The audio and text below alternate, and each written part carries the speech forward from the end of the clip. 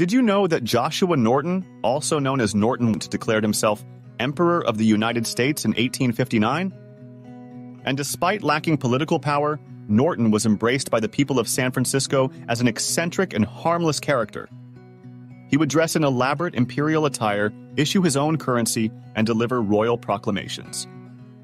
Norton's whimsical decrees, like ordering the construction of a bridge between San Francisco and Oakland, were humorously acknowledged by locals and later became a reality as the Bay Bridge.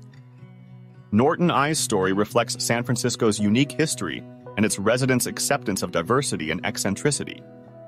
After his death, he was remembered as a beloved and iconic figure, with his legacy enduring in various forms, including a yearly celebration known as Emperor Norton Day. For a more engaging experience, subscribe to the YouTube channel. Okisho, obrigado, até logo.